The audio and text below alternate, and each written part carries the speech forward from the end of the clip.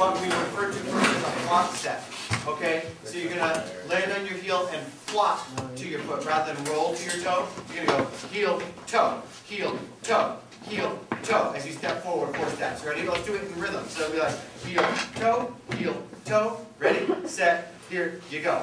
Heel, toe, heel, toe, heel. Now we're thinking about heel to toe rolling. We're thinking of not lifting our knees.